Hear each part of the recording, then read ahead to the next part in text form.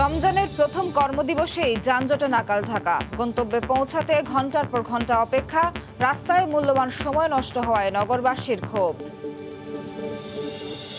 মহাখালীর সাততলা বস্তিতে আবার অগ্নিকাণ্ড, পুড়ে ছাই অন্তত 25টি ঘর, দিশেহারা বাসিন্দারা। ওয়ারিতে বিস্ফোরণের পর আগুনে পুড়ল কলোনি। চলতি বছরই ট্রেনে করে যাওয়া যাবে সৈকতের শহরে। দেশের প্রথম আইকনিক রেল স্টেশনের 85% কাজ শেষ। 2000 কক্সবাজার লাইন প্রস্তুতেও কর্মযজ্ঞ। এবং কানাডায় বাংলাদেশের স্বাধীনতা দিবসের অনুষ্ঠানে প্রধানমন্ত্রী ট্রুডো ঢাকার পাশে থাকার অঙ্গীকার। নিউ ইয়র্কে বাংলাদেশ স্ট্রিট উদ্বোধন করলেন কাউন্সিলম্যান।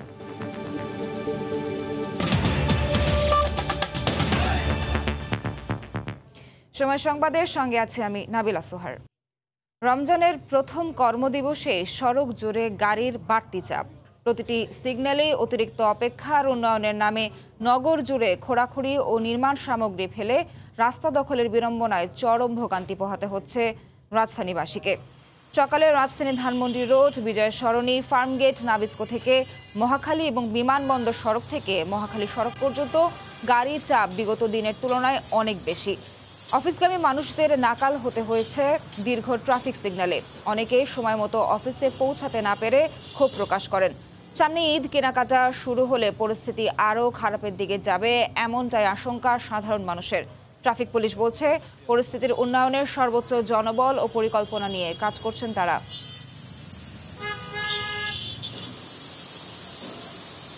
ভোগান্তির উপরেই আছি আমরা। দেখেন মানে কি পরিমাণে সিগন্যাল পড়তেছে, মানে আনবিলিভেবল ভাইয়া, মানে খুব বাজে অবস্থা। জ্যামের পরিমাণটাই তো বেশি থাকে সকালে এবং ওই যখন অফিস ছুটি হয় ওই টাইমটাতে। 9টার সময় অফিস ছিল, কিন্তু আমরা বাসে এখনো যে কি কতক্ষণ লাগবে জানি না। জ্যাম আছে, জায়গায় জায়গায় থামছে।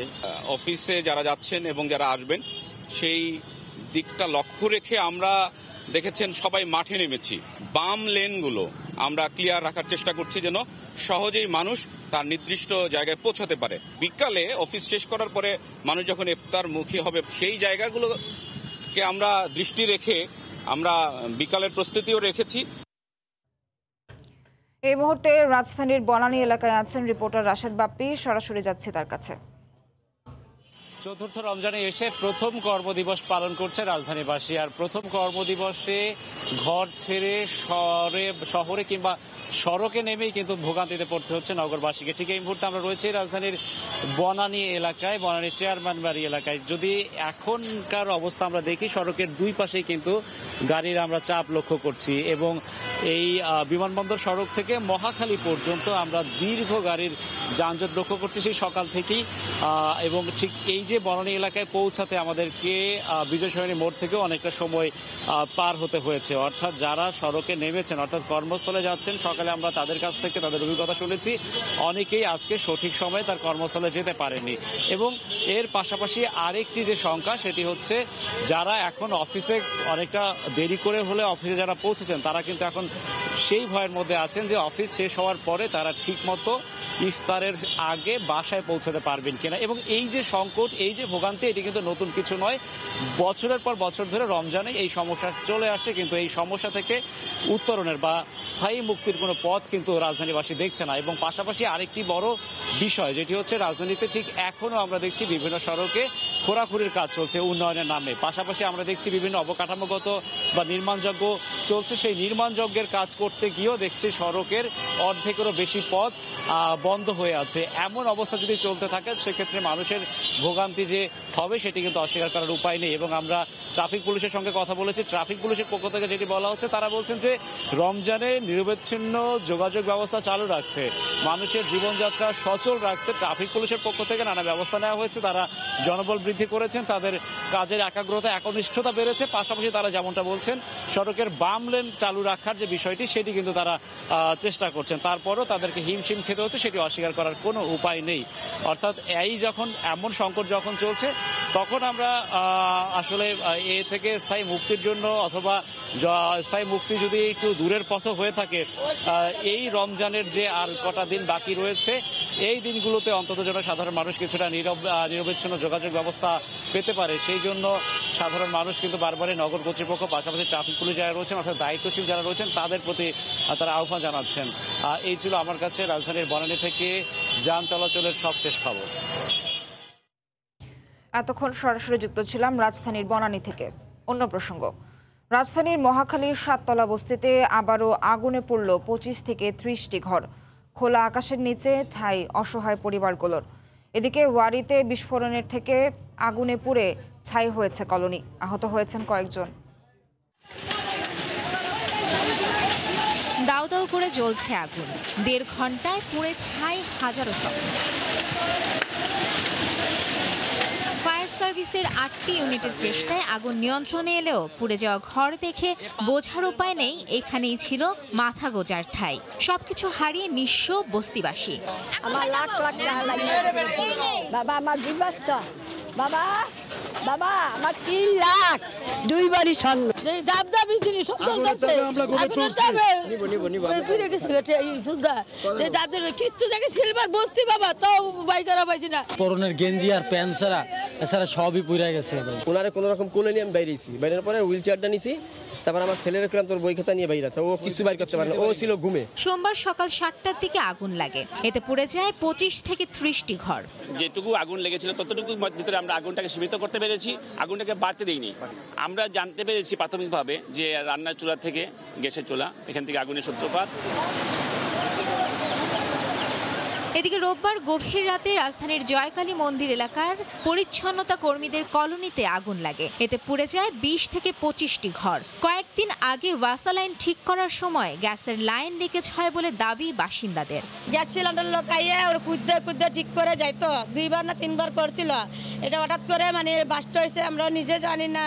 বাস্ট হয়েছে মতো কারেন্টের লাইন আছে, কারেন্টের লাইনে বাড়ি খাওয়া সব আগুন চলে গেছে। আমরা বিদ্যুতের বাইরে দেখি মানে আগুন জ্বলতেছে, পর মানুষজন জিজ্ঞেস করছে, পরে আমরা বাইরে গেছি সব। তবে ফায়ার সার্ভিস বলছে গ্যাস লাইনের লিকেজ থেকে আগুনের সূত্রপাত কিনা তা খতিয়ে দেখা হচ্ছে। বিভিন্ন দাহ্য পদার্থ ছিল, আমাদের 7টি ইউনিট আগুন নিয়ন্ত্রণে আনার চেষ্টা করেছে। আমরা প্রাথমিকভাবে চেষ্টা করেছি নিচে দেখার জন্য যে এখানে কোনো গ্যাসের লাইন আছে কিনা, তদন্তর পরে এটা জানা যাবে। এই অগ্নিকাণ্ডে 2 নারী সহ 4 জন শেখ হাসিনা বার্ন ইনস্টিটিউটে চিকিৎসাধীন। মাইমুনা হায়দার চৌধুরী, সময় সংবাদ, ঢাকা। বাংলাদেশের অগ্রযাত্রায় পাশে থাকার অঙ্গীকার করেছেন কানাডার প্রধানমন্ত্রী জাস্টিন ট্রুডো। মন্ট্রিলে বাংলাদেশের স্বাধীনতা দিবসের অনুষ্ঠানে অংশ নিয়ে তিনি কথা বলেন। তাকে পাশে পেয়ে উচ্ছ্বাস প্রকাশ করেন প্রবাসীরা। কানাডা থেকে শরীফ ইকবাল চৌধুরীর তথ্য ও ছবি নিয়ে রিপোর্ট। স্থানীয় সময় রোববার কানাডার মন্ট্রিয়েল পার্ক এক্সটেনশন এলাকায় আয়োজন করা হয় বাংলাদেশের স্বাধীনতা দিবসের অনুষ্ঠান। সারগাম মিউজিক একাডেমির উদ্যোগে আয়োজিত এই অনুষ্ঠানে কানাডায় বসবাসরত বাংলাদেশি কমিউনিটির বিভিন্ন শ্রেণী পেশার মানুষ অংশ নিলেও প্রধান অতিথি হিসেবে উপস্থিত হয়ে রীতিমতো তাক লাগিয়ে দেন প্রধানমন্ত্রী জাস্টিন ট্রুডো। অনুষ্ঠানে কোমলমতি শিশুদের সঙ্গে আনন্দঘন সময় কাটানোর পাশাপাশি উপস্থিত সবার সঙ্গে কুশল বিনিময় এবং স্বাধীনতা দিবসের শুভেচ্ছা জানান ট্রুডো। পরে কেক কেটে বাংলাদেশের মহান স্বাধীনতা ও জাতীয় দিবস উদযাপন করেন। এ সময় স্বাধীনতা যুদ্ধে বাবা পিয়েরে ট্রুডোর অবদান ও স্বীকৃতির কথা স্মরণ করে বাংলাদেশের পাশে থাকার কথা জানান কানাডার প্রধানমন্ত্রী।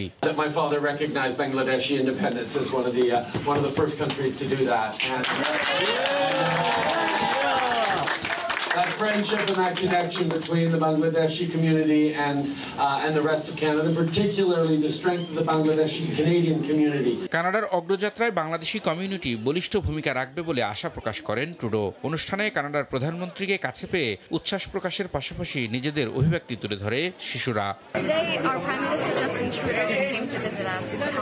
জাস্টিন ট্রুডো তিনি এসেছিলেন, তিনি এসে আমাদেরকে শুভেচ্ছা দিয়েছেন, আমাদের স্বাধীনতার প্রতি সম্মান প্রদর্শন করেছেন। প্রবাসীরা বলছেন বাংলাদেশের স্বাধীনতা দিবসের অনুষ্ঠানে কানাডার প্রধানমন্ত্রীর অংশগ্রহণই প্রমাণ করে দেশটির মূলধারায় গুরুত্ব বাড়ছে বাংলাদেশি কমিউনিটির। সময় সংবাদ, কানাডা। কয়েকদিনের অস্থিরতার পর কমেছে ডিম ও মুরগির দাম। তবে পাইকারিতে যেভাবে ডিমের দাম কমছে, খুচরা বিক্রেতারা সেভাবে কমাচ্ছেন না বলে অভিযোগ আড়তদারদের। সকালে রাজধানীর কাপ্তান বাজারে ডিমের আড়তে 111 টাকা ডজন হিসেবে লাল ডিম বিক্রি করতে দেখা যায়, যা গতকালও ছিল 116 টাকা। একইভাবে কমছে সাদা ডিমের দামও। তবে খুচরা বাজার ঘুরে জানা গেল আজ লাল ডিমের ওজন পড়ছে 126 টাকা। এদিকে প্রতি কেজি ব্রয়লার বিক্রি হচ্ছে 185 টাকায়, যা 3 দিন আগেও বিক্রি হয়েছে 259 থেকে 260 টাকায়। সকালে বাজার তদারকিতে এসে ভোক্তা অধিকার সংরক্ষণ অধিদপ্তর ব্যবসায়ীদের সাফ জানিয়ে দিয়েছে, ভোক্তার পকেট কেটে কাউকে ব্যবসা করতে দেয়া হবে না। লাখ টাকা দিলেই হয়ে যান রাজনৈতিক নেতা। বরিশালে বিএনপির কমিটি গঠনে অর্থ লেনদেনের অভিযোগ করেছেন পদবঞ্চিতরা। প্রায় প্রতিদিনই নগরীতে বিক্ষোভ করছেন তারা। তবে অভিযোগ অস্বীকার করে ত্যাগীদেরই মূল্যায়নের দাবি স্থানীয় নেতাদের। আর পদ বাণিজ্যের প্রমাণ পেলে ব্যবস্থার হুঁশিয়ারি দিয়েছেন বিএনপির কেন্দ্রীয় নেতা। সুজয় দাসের তোলা ছবিতে অপূর্বপুর রিপোর্ট।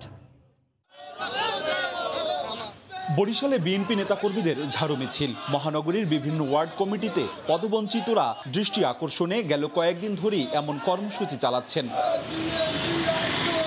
বিক্ষুব্ধরা জানান, নেতাদের দাবি করা টাকা না দেয়ায় পদ দেয়া হয়নি তাদের। 2 লাখ টাকার বিনিময়ে ওয়ার্ড কমিটি বাণিজ্যের অভিযোগ করেন তারা।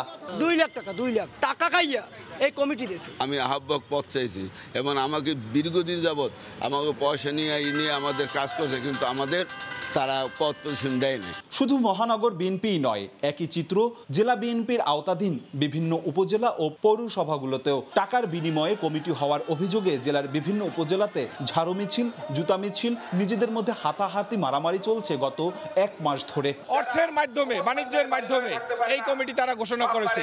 দল চালাতে নাকি টাকা লাগে, মাঠে ময়দানে যারা কর্মী তাদের প্রয়োজন নাই, প্রয়োজন টাকার। তবে কমিটি বাণিজ্যের অভিযোগ অস্বীকার করেছেন জেলা ও মহানগর বিএনপি নেতারা।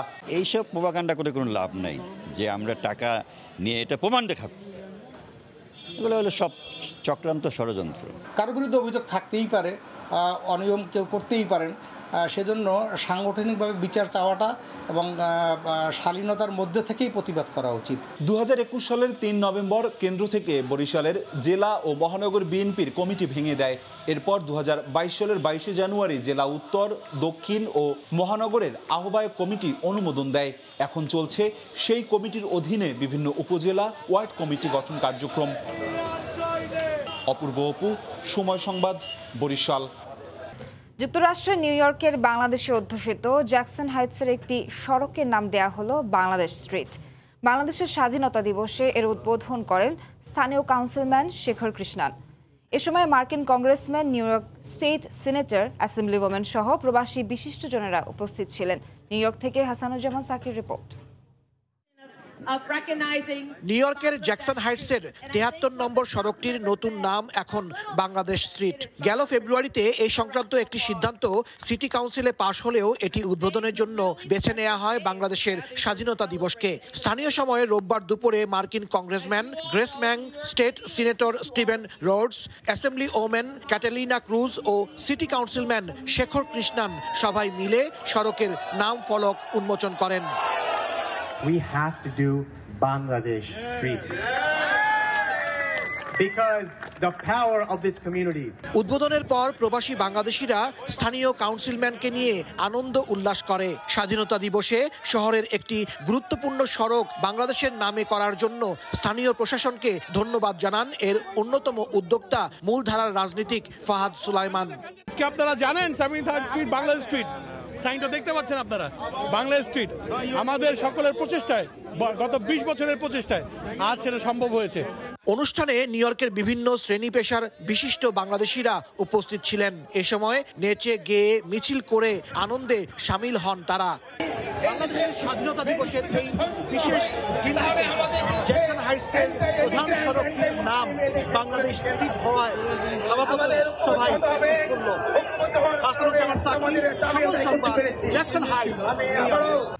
আবারও বাজার পরিস্থিতির খবর। কয়েকদিনের অস্থিরতার পর কমতে শুরু করেছে ডিম ও মুরগির দাম। এই মুহূর্তে রাজধানীর কাপ্তান বাজারে আছেন রিপোর্টার কামরুল হাসান সবুজ এবং ভোক্তা অধিকারের অভিযানের খবর জানাতে চট্টগ্রাম নগরীর ফৈল্লাতলী বাজারে আছেন রিপোর্টার শফিকুল আলম। সরাসরি শুরুতেই যাচ্ছি সবুজের কাছে। আমরা এই মুহূর্তে রয়েছি রাজধানীর কাপ্তান বাজারে। এই বাজারে আজকে সকাল থেকে এখন পর্যন্ত যে দরদামের পরিস্থিতি সেটি আমরা জানাচ্ছি। এই মুহূর্তে এই বাজারে ব্রয়লার মুরগি বিক্রি হচ্ছে প্রতি কেজিতে 185 টাকা কেজি হিসেবে বিক্রি হচ্ছে, যেটি সবারই জানা যে গত বৃহস্পতিবারেও বিক্রি হয়েছে 250 থেকে 260 টাকা কেজি হিসেবে। তো গত বৃহস্পতিবারে যে কর্পোরেট প্রতিষ্ঠান তাদের সাথে জাতীয় ভোক্তা অধিকার সংরক্ষণ অধিদপ্তর বসেছিল এবং বসার পরে কর্পোরেট প্রতিষ্ঠানগুলো কথা দিয়েছিল তারা ফার্ম গেটে 195 টাকার মধ্যে মুরগি বিক্রি করবে। এরপর থেকে আসলে বাজারে এক ধরনের পরিবর্তন দেখা যায়, অর্থাৎ দামের নিম্নগতি দেখা যায় এবং সেই ধারাবাহিকতায় আজকে বাজার নেমে এসেছে 185 টাকায়।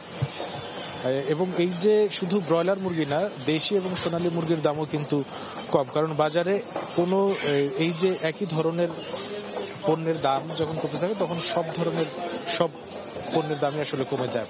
যেহেতু এক ধরনের মুরগির দাম কমলে অন্য ধরনের মুরগির দামও কমে গেছে, সেই হিসেবে দেশি এবং সোনালী মুরগির দামও কমে গেছে।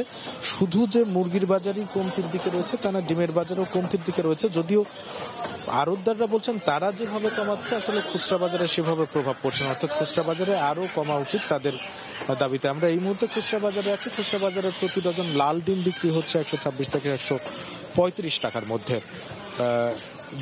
যেটা এখান থেকে কয়েক হাত দূরে অর্থাৎ কয়েক গজ দূরের যে আড়ত রয়েছে সেই আড়তে এই ডিম বিক্রি হচ্ছে 110 টাকা ডজন হিসেবে, 110 থেকে 111 টাকা। এই যে দামের পার্থক্য, সেই দামের পার্থক্যটা তারা বলছেন আরো কমা উচিত, এটি হচ্ছে স্বয়ং আড়তদারদের দাবি। এবং এই বাজারে সকালে অভিযানে এসেছিল জাতীয় ভোক্তা অধিকার সংরক্ষণ অধিদপ্তর, সেখানে সেই অভিযানে এসে তারা যেটা বলছেন যে দামের পার্থক্য অনেক বেশি করে অতিরিক্ত মুনাফা নেয়ার কোনো সুযোগ দেওয়া হবে না কোনো ব্যবসায়ীকে, যৌক্তিক লাভ করে ব্যবসা করতে পারবে কিন্তু ভোক্তার পকেট কাটা যাবে না, সেইটা নিশ্চিত করতে চায় জাতীয় ভোক্তা অধিকার সংরক্ষণ অধিদপ্তর।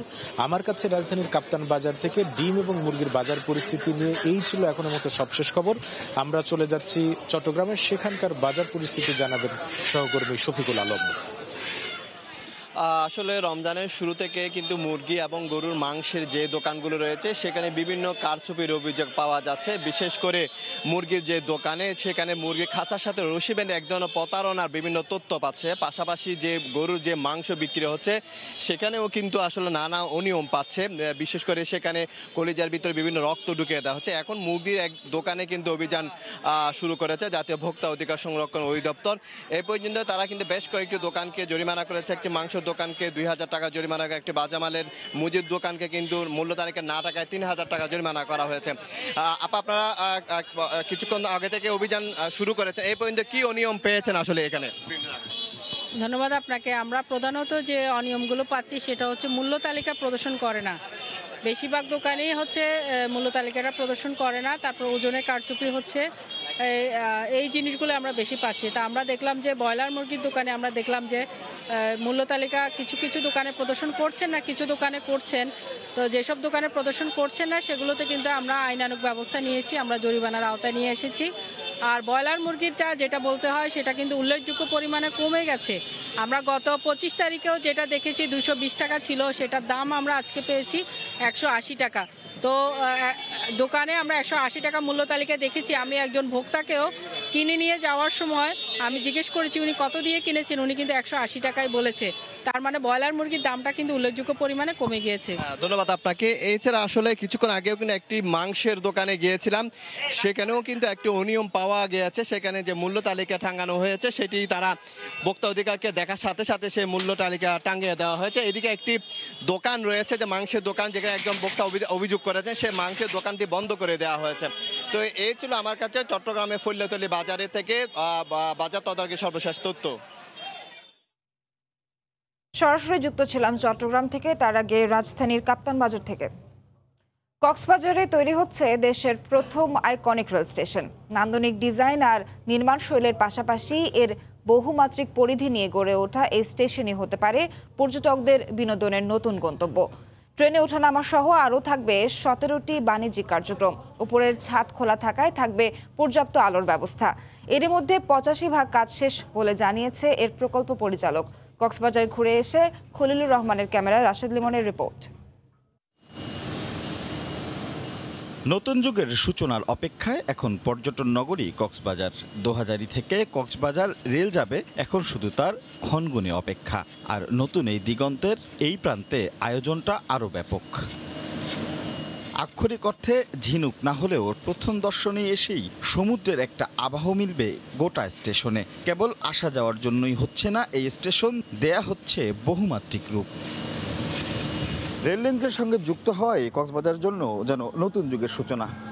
পাশাপাশি বাড়তি পাওনা হিসেবে থাকবে এই আইকনিক স্টেশন, যা পর্যটন বিকাশে যেমন সহায়তা করবে, পাশাপাশি দীর্ঘদিন ধরে নানা অভিযোগের মধ্যে থাকা এই পর্যটন নগরীকে কিছুটা হলেও দায়মুক্তি দিবে, এমনটাই মনে করছেন সংশ্লিষ্টরা। সুবিশাল চলন্ত সিঁড়ি দিয়ে উঠে দোতলায় থেকে নামতে হবে ট্রেনের প্ল্যাটফর্মে, আর আসার যাত্রীরা বের হবেন নিচতলা থেকেই। স্টেশনের ভেতরে থাকবে কেনাকাটার ব্যবস্থা, থাকবে হলরুম, আবার চাইলেই নির্দিষ্ট লকারে ব্যাগ রেখে পর্যটকরা ঘুরে আসতে পারবেন পুরো শহর। যাত্রীদের জন্য বা ভিজিটরদের জন্য রিটেল ফ্যাসিলিটি, রেস্টুরেন্ট থাকে, ফুড কোর্ট, আপনি মাল্টিপারপাস হল, ইভেন হোটেল আছে। সো এটা একটা destination, it's not only railway station. এই আইকনিক স্টেশনে স্থপতি জানালেন, দিনের বেলা বাড়তি আলো ব্যবহার করতে হবে না এখানে। আধুনিক এই নির্মাণ শৈলীর কারণেই কক্সবাজার রেল স্টেশনকে বলা হচ্ছে গ্রিন স্টেশন। আলোর ব্যাপারটা বলি, আপনি এখন ফিল করছেন যে চারিদিক গ্লাস লাগানো হচ্ছে, ভেতরে আছেন, কিন্তু এখানে কোনো রকম আর্টিফিশিয়াল লাইটের প্রয়োজন নেই। সো সেদিক থেকে এটা হিউজলি এনার্জি কনজার্ভ করবে। আরেকটা ইম্পর্টেন্ট জিনিস বলে রাখি, এই প্রজেক্টটি কিন্তু এনভায়রনমেন্টালি সাস্টেনেবল প্রিন্সিপাল থেকে ডিজাইন করা। রেলওয়ে কর্তৃপক্ষ জানিয়েছে স্টেশন নির্মাণের অগ্রগতি 85%। নির্ধারিত সময়ের আগে চলতি বছর এই পর্যটন নগরে ট্রেনের বাণিজ্যিক যাত্রা শুরু হবে বলেও জানিয়েছেন এর প্রকল্প পরিচালক। সেপ্টেম্বরের মধ্যে যদি আমরা শেষ করতে পারি, অক্টোবর নভেম্বরে আমরা ট্রেন চালানোর জন্য সর্বতোভাবে আশা করছি আর কি। প্রথম ধাপে দোহাজারী থেকে চকরিয়া 50 কিলোমিটার, পরের ধাপ চকরিয়া থেকে কক্সবাজার 50 কিলোমিটার। 2 ধাপে 100 কিলোর এই রেল প্রকল্পের কাজের অগ্রগতি 90 ভাগের বেশি। রাশেদ লিমন, সময় সংবাদ, কক্সবাজার। স্বাধীনতা ও জাতীয় দিবস উপলক্ষে বঙ্গবন্ধু আন্তর্জাতিক সম্মেলন কেন্দ্রে আওয়ামী লীগ আয়োজিত আলোচনা সভায় বক্তব্য রাখছেন প্রধানমন্ত্রী শেখ হাসিনা। সরাসরি যাচ্ছি সেখানে। মাধ্যমে বঙ্গবন্ধুর যে বাণী, সেই বাণী সমস্ত বাংলাদেশে পৌঁছে দেওয়া হয়েছিল। 7ই মার্চের তার যে ঐতিহাসিক ভাষণ, যে ভাষণের মধ্য দিয়ে তিনি বলেছিলেন, এবারের সংগ্রাম আমাদের মুক্তির সংগ্রাম, এবারের সংগ্রাম স্বাধীনতার সংগ্রাম। যে ভাষণের মধ্যে তিনি ঘরে ঘরে দুর্গ গড়তে নির্দেশ দিয়েছিলেন এবং আওয়ামী লীগের নেতৃত্বে সংগ্রাম পরিষদ গড়ে তোলার নির্দেশ দিয়েছিলেন, সেই সংগ্রাম পরিষদ গড়ে তোলা হয়েছিল। এবং এই টেলিগ্রামগুলি এবং বঙ্গবন্ধুর স্বাধীনতার যে ঘোষণা, তা ওই সংগ্রাম পরিষদের প্রত্যেকটা নেতার হাতে পৌঁছে দেওয়া হয়েছিল। এবং সঙ্গে সঙ্গে নেতৃবৃন্দ মাঠে নেমে পড়েন এবং এই ঘোষণা প্রচার করতে থাকেন যে বঙ্গবন্ধু শেখ মুজিব স্বাধীনতার ঘোষণা দিয়েছেন। তিনি বলেছেন, যার যা কিছু আছে তাই নিয়ে শত্রু মোকাবেলা করতে হবে। ঠিকই বাংলাদেশের মানুষ যার যা কিছু ছিল তাই নিয়ে কিন্তু ঝাঁপিয়ে পড়েছিল। যার হাতে তীর ধনুক, একটা ঘটনা বলি আপনাদেরকে, রংপুরের নিশবেদগঞ্জ, সেখানকার লোকেরা তীর ধনুক নিয়ে রংপুর ক্যান্টনমেন্ট আক্রমণ করতে গিয়েছিল 27শে মার্চ। ঠিক এইভাবে কারো একটা গাদা বন্দুক, কারো হাতে দা কুড়াল, যার যা কিছু আছে তাই নিয়ে কিন্তু এদেশের মানুষ লড়াই করতে নেমে গিয়েছিল। এবং আমরা বাংলাদেশের যে যুদ্ধটা, এটা একটা জনযুদ্ধ ছিল। যারা ট্রেনিং নিয়ে দেশে এসেছে, দেশের মানুষকে তারা তৈরি করেছে, প্রতিটি ক্ষেত্রে পাকিস্তানি হানাদার বাহিনীকে বাধা দিয়েছে। শুধুমাত্র যে ট্রেনিংপ্রাপ্ত অস্ত্রধারী মুক্তিযোদ্ধারা তা নয়, বাংলাদেশের সাধারণ মানুষও একেবারে মাঠে নেমে গিয়েছিল, যে যেভাবে পড়েছে পাকিস্তানি হানাদার বাহিনীর জন্য প্রতিবন্ধকতা সৃষ্টি করেছে। যারা গেরিলা যুদ্ধ, যেহেতু এটা গেরিলা যুদ্ধ, কাজে সেই গেরিলা যোদ্ধারা যখন ভিতরে ঢুকেছে, এদেশের মা বোনেরা রান্না করে তাদের খাবার দেওয়া, তাদেরকে পাকিস্তানি হানাদার বাহিনীর অবস্থান সম্পর্কে তথ্য দেওয়া, সেই কাজগুলো কিন্তু করেছে। কাজে একটা জনযুদ্ধের মধ্য দিয়েই কিন্তু আমরা এদেশে আমাদের স্বাধীনতা অর্জন করি, বিজয় অর্জন করি। এবং আমাদেরকে আমাদের মিত্র শক্তি ভারতে 1 কোটি শরণার্থী তাদেরকে তারা আশ্রয় দেয়। পাকিস্তানি হানাদার বাহিনীর কথাই ছিল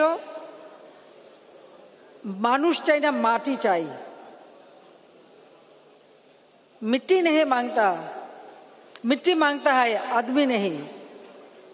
তাদেরই নির্দেশ ছিল 30 লাখ মেরে ফেলো, তাহলেই বাংলাদেশের মানুষ ভয়ে তাদের কাছে আত্মসমর্পণ করবে। এটা ছিল এআইআর বক্তব্য। কিন্তু এআইআ বাঙালিকে চেনে নাই, বাংলাদেশের মানুষকে জানে নাই। সে ভেবেছিল এদেশের মানুষকে মারলেই সে আদমি নেই মাংতা, মিট্টি মাংতা হয়ে যাবে। কিন্তু বাংলাদেশের মানুষ নিজের জীবন দিয়ে তার মাটিকেও রক্ষা করেছে, দেশকেও রক্ষা করেছে। এবং আমাদের মিত্র শক্তি যারা আমাদের পাশে ছিল, অনেক দেশের সরকার সমর্থন না দিলেও সে দেশের সাধারণ মানুষ আমাদের সমর্থন দিয়েছে, সারা পৃথিবী আমাদেরকে সমর্থন দিয়েছে। জাতির পিতার এই ভাষণ, আমি সেদিনও বলেছি যে 2500 বছরের সামরিক অসামরিক যত ভাষণ এসেছে সাধারণ মানুষকে উদ্বুদ্ধ করতে, 7ই মার্চের ভাষণ তার মধ্যে সর্বশ্রেষ্ঠ ভাষণ হিসেবে আজকে স্বীকৃতি পেয়েছে। শুধু এখানেই না, যখন হানাদার বাহিনী আটকা পড়ল, বঙ্গবন্ধু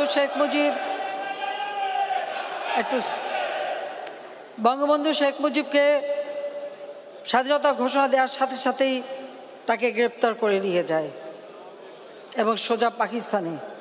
এরপর আমার মা, আমার ভাই, আমার বোন, আমরা সবাই গ্রেপ্তার হই।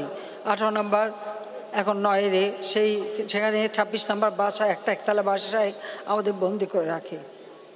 কাজে আর সমস্ত বাড়িঘর তো জ্বালিয়ে পুড়িয়ে দেয়। বাড়িঘর, ধানমন্ডি প্রতিষ্ঠার বাড়ি লুট করে, গ্রামের বাড়ি পুড়িয়ে দেয়। শুধু আমাদের বাড়ি প্রায় 7.5 কোটি মানুষের, 3 কোটি মানুষেরই ঘর বাড়ি তারা পুড়িয়ে দিয়েছিল। কিন্তু বাঙালি জাতি লড়াই করে এই বিজয় নিয়ে আসে। আমরা বিজয়ী জাতি। যখন একটা যুদ্ধ বিধ্বস্ত দেশ তিনি গড়ে তুলছেন, একটা রিজার্ভ মানি নাই, গোলায় খাবার নেই,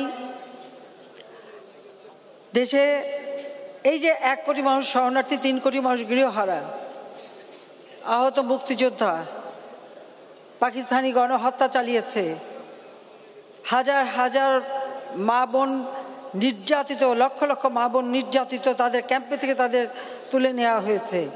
তার উপর তাদের গণহত্যায় কত মানুষ মারা গেছে, কত বোন বিধবা হয়েছে, কত মানুষ, শিশুরা বাবা মা হারা হয়েছে। এই সকলের পুনর্বাসনের কাজ যেমন একদিকে তিনি করেছেন, অপরদিকে আন্তর্জাতিক সংস্থাগুলির একে একে প্রত্যেকটা সংস্থার সদস্যপদ বাংলাদেশ অর্জন করেছে। 123টা দেশ বাংলাদেশকে স্বীকৃতি দিয়েছে, কূটনৈতিক সম্পর্ক সৃষ্টি করেছেন। এমনকি সৌদি আরব আমাদের তখনও স্বীকৃতি না দিলেও আমাদের দেশের মানুষ যাতে হজে যেতে পারে, আলোচনার মাধ্যমে সেই ব্যবস্থা তিনি তৈরি করে দিয়েছিলেন। আর তখন তো জাহাজে করে হজে যাওয়া যেত, হিজবুল বাহার নামে জাহাজ কিনে সেই জাহাজে করে তিনি হাজিদের পাঠিয়েছেন। মাত্র সময় তো 3 বছর 7 মাস 3 দিন। এরই মধ্যে একটি দেশ যেটা পাকিস্তানি হানাদার বাহিনী দ্বারা শোষিত, বঞ্চিত, সেই দেশে 90% মানুষ যারা একবেলা খাবার পায় না, সেই মানুষগুলির ভাগ্য পরিবর্তন করে আর যুদ্ধ বিধ্বস্ত দেশ গড়ে তুলে আর্থ সামাজিক উন্নয়নের পথে দেশকে যখন এগিয়ে নিয়ে যাচ্ছেন, যখন সেই যুদ্ধের ভয়াবহতা কাটিয়ে ওঠে, মানুষের ভিতর একটা স্বস্তি ফিরে এসেছে। বঙ্গবন্ধু আন্তর্জাতিক সম্মেলন কেন্দ্রে বক্তব্য রাখছেন প্রধানমন্ত্রী শেখ হাসিনা। আমরা সরাসরি যুক্ত ছিলাম সেখান থেকে। এই ছিল সময় সংবাদে, সঙ্গে থাকুন সময়।